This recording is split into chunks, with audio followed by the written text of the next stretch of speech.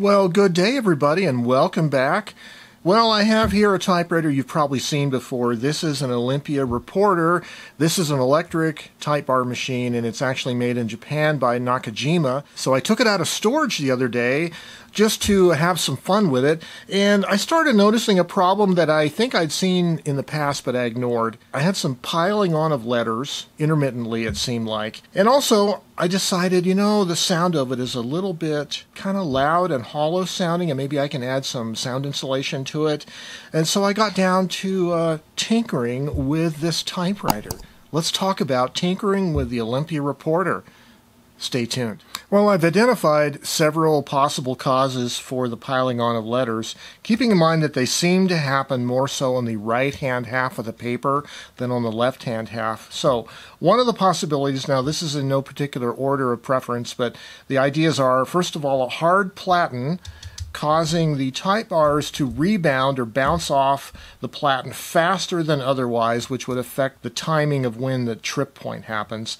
Keeping in mind, this is a half-space machine, meaning that when the type bar is heading toward the platen, it has a trip point about 1/4 inch from the platen, right there, and then once it rebounds off the platen, it has the second half of the movement is right there.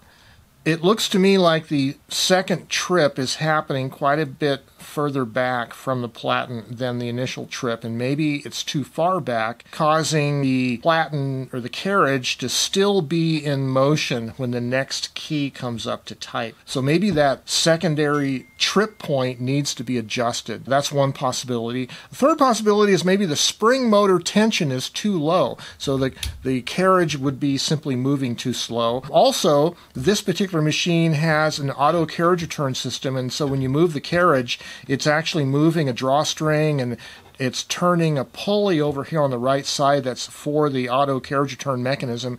Maybe those parts are binding or dragging the carriage to be operating slower than it should be. Another possibility is the drive belt, which is over here. The drive belt tension could be too high, causing the type bars to actually operate too fast, and they are operating faster than the carriage can move. And then finally, this machine does have a tabulator brake system. And it's a very good brake system there, as you can see. And so this is one other brainstorm idea that maybe the tabulator brake is dragging all the time, slowing down the movement of the carriage a little bit. So those are all the possible models for why this intermittent piling on of letters could be happening. And I need to go figure out which one or ones are the more likely causes. Okay, so I'm going to go ahead and take this machine apart. I've actually had it apart before I started this video. So I'm going to have to take off this screw. There's a screw here, one here, and then on the underside of the typewriter, there's a screw recessed here, one here, and then the 4 feet. All of those have to come off.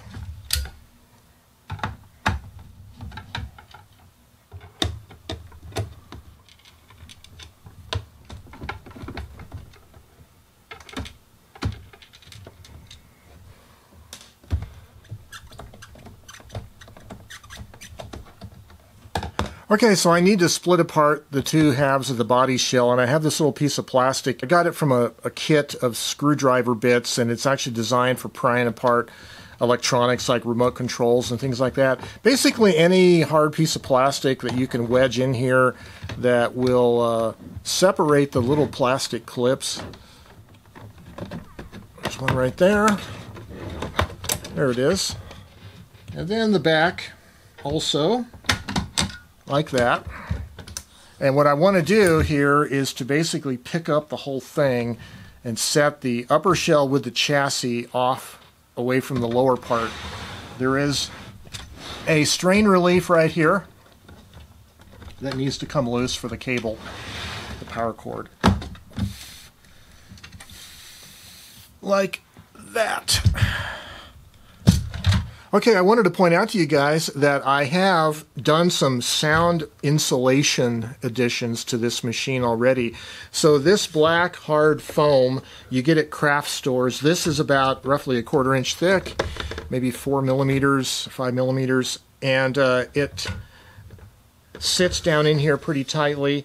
I'm using some Scotch, 3M Scotch double-sided tape. I'm also using this inch-thick urethane foam that you can buy in sheets at the craft store, cutting them up in pieces, and these are fit strategically along the sides so that they will provide some sound insulation without interfering with the drive belt. Like, for instance, the little pulley for the drive belt, I have a hole for that, and then the main drive spindle is right here, so I don't want to interfere with that. And there's also an area right over here where the other side of the spindle, where the auto carriage return clutch pulley is, that I have to leave open. But basically I try to put as much foam in here as I can without interfering with the machine.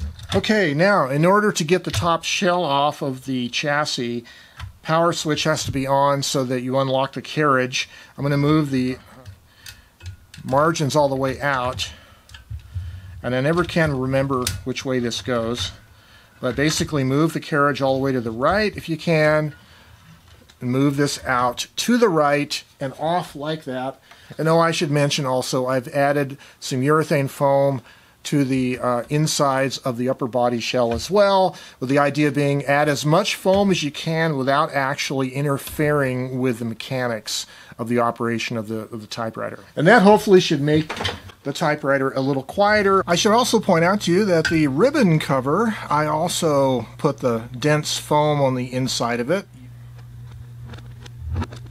It actually looks quite a bit smaller than the shell, than the overall size with it in the shell, which is kind of cool. Not that big of a chassis. Really, the whole thing is it's a bigger carriage. Okay, the original belt is a toothed V-belt that's about 5 millimeters wide, roughly 3/16 of an inch. And the problem with it, it was stretched too much, so it was slipping real badly. It is a toothed V-belt, but it's very soft and flexible, so it can go around the short turning radius of the motor pulley. I got an O-ring, a round cross-section O-ring that is 1/8 of an inch in diameter, and it's roughly 4 1/8 inches in diameter. With belts, they measure them circumference-wise. With O-rings, they measure them diameter-wise. That is, if you orient the O-ring so it's a near-perfect circle, you're going to be measuring the diameter of that. So 4 1/8. This worked, but it was a little tight, and I thought that maybe the type bars were operating a little too swiftly and fastly, and so I found a slightly longer O-ring, and that's what I'm using here. It is also 1/8 of an inch thickness, but it's 4 1/4, so a little bit looser O-ring that I'm using in place of the notched V-belt. And it seems to work fine. It's a little bit less violent in operation. That is, the type bars move a little bit slower, a little bit not quite as extra fast, that is. But I'm still not completely convinced that the drive belt maybe needs to be a little bit looser. Also, there's 3 screws that mount the motor to the side chassis, and I've went ahead and loosened those and pushed the motor as far as it'll go toward the drive spindle in an effort to slacken up the tension a little bit more. So I might have to go with one size larger belt or O-ring if I can't fix the piling on of letters problem. This little thing here, this is the tabulator brake. The actual internals of it are right here, and I've taken it off. It's just mounted by one screw to this little post right here, and the gear on the back side of this little thing engages the main sprocket of the escapement, and it does have these little centrifugal operated pads that spin out and slow it down, and they're engaged all the time. So I went ahead and did some test typing without that brake in place at all, and I'm still seeing a little bit of piling on of letters when I rapidly type, so I don't think it's this tabulated brake that's slowing down the carriage. I'm going to go ahead and degrease that shaft and re-lubricate it and put this back in though. Okay, so here is the little tabulator brake itself, and there's the plastic gear that it engages with that main gear. These are the little centrifugal shoes that fly out like that when it spins and rubs against the housing, on the inside of the housing. So I'm just going to degrease this with a little alcohol and then re-lubricate the shaft and the shaft where it mounts.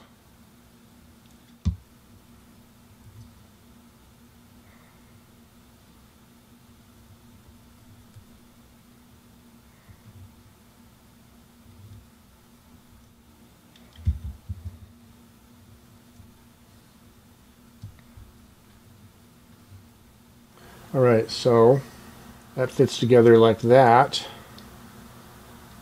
This mounting screw fits onto it like that, and that mounts on that little post in the escapement. Okay, so I've reinstalled the tabulator brake. It did not really affect the speed of the carriage or anything, but it needed to be cleaned and degreased.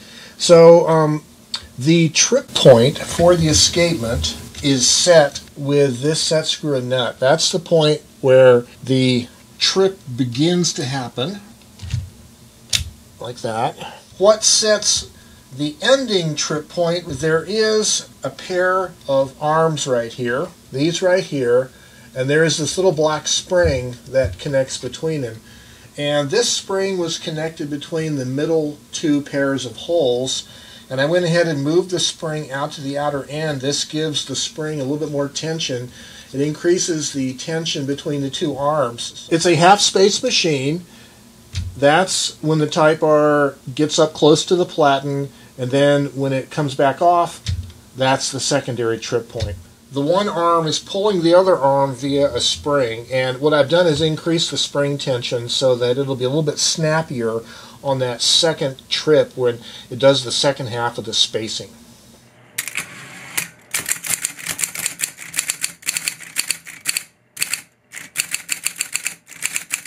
Well, so I went ahead and decided to degrease the typewriter, and I used lacquer thinner very vigorously, and what I forgot was, yes, I got lacquer thinner on the plastic card guides. This one was streaked, discolored it pretty badly, but actually the other one is much worse, pretty much totally cloudy, and this is a real lesson to you guys. Don't use lacquer thinner unless you know for sure that it's not going to get on the plastic parts of your typewriter. It does do a good job of degreasing, however.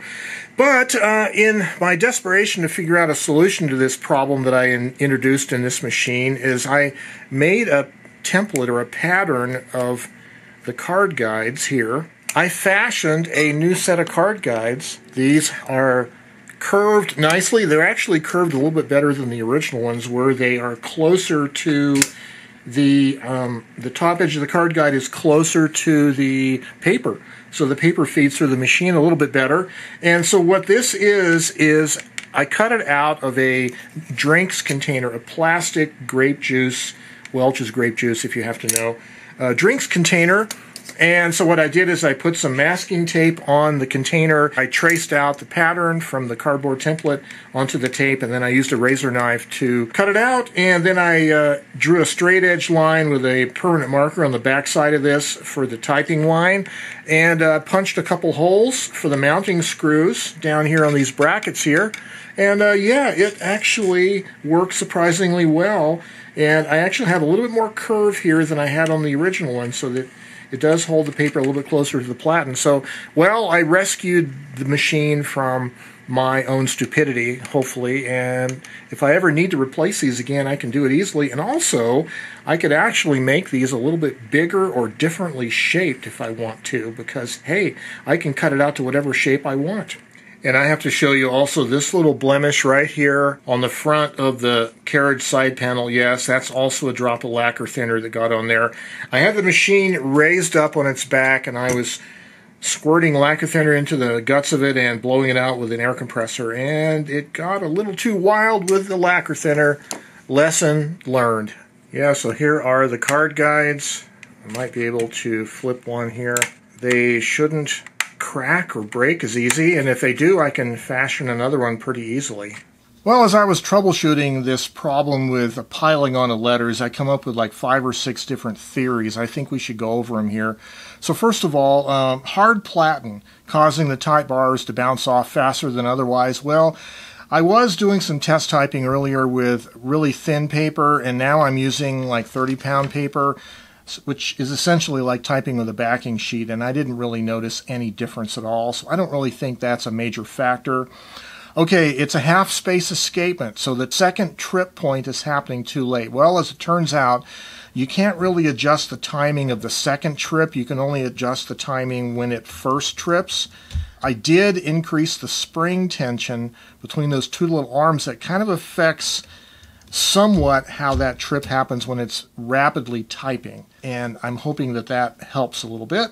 The other issue could have been spring motor tension is too low. Well, initially it actually was a little too low, I think. So to add another revolution of tension to the spring motor, you basically have to very carefully hold the motor, advance it. See how I'm getting slack in the drawband? You advance it enough, and don't let it slip. Advance it enough so you can grab it and wrap it around the drum another time. See that slack right there? You just pull it, got to get your spring hook through the holes in the chassis, you grab it, and you basically wrap it around another loop. That's how you can increase the tension without actually having to take the motor off or loosen the screw on it or anything like that. That actually helped because my initial test typing, I was getting the problem on the entire right half of the page, on the right half of the line. And then after I did that, I'm only getting it about on the right-hand third of the line when it's piling on the letters. Okay. Too much drag on the carriage from the auto carriage return mechanism. I don't think that's the case, and I tested it repeatedly, and it's really not dragging at all. It's only turning a little pulley and a gear, and those aren't really affecting the tension on the carriage, so that's not really the problem. And then the tabulator brake system dragging on the carriage, well, it does actually engage all the time on the escapement gear, but I took it off and it really didn't make any difference, and I went ahead and cleaned and lubed that little tabulator brake. So I should add I did some cleaning and degreasing and re-lubrication of the escapement, especially those two little arms that have the spring connected between them. I did clean and re-lube those. So between that and changing the tension of the spring on there, it is working a lot better, and it's hardly doing it at all. I'm only noticing it every once in a while near the right side. So for now, I'm going to call this a success because, well, it's a mechanical device, and there's never anything perfect when it comes to mechanical devices, of course. But it's better than it was, and, of course, we have the card guides that I messed up in my degreasing, and we sort of made a makeshift replacement for those. Well, I think there's a couple lessons that we can discuss from this little episode. Well, first of all, I think it's really a good idea to try to do incremental improvements to the mechanical quality of your typewriters in your collection. And you don't necessarily have to fix every problem on every typewriter all at once, but just tackle them one at a time, and over time, hopefully, you'll improve the entire condition of your fleet of typewriters. Okay, number two is while you're in the process of doing that, don't forget that there are chemical solvents like lacquer thinner that can do damage to your typewriter if you're not careful. And also make sure you use them in a well-ventilated space, not only for your inhalation safety, but they're a fire hazard. In order to make a machine like this more usable for me, more pleasurable for me, I want to get rid of those last little nagging problems. And this piling on problem turned out to be quite interesting because there's multiple causes, or can be multiple causes for this to happen. Well, so don't be afraid to tinker with your typewriters, but just be careful. And as always, the whole purpose of this is to enable our creative expression through words via ink on paper. And I wish you the very best in your creative journey. And as always, stay creative and have yourselves a great day. Bye-bye for now.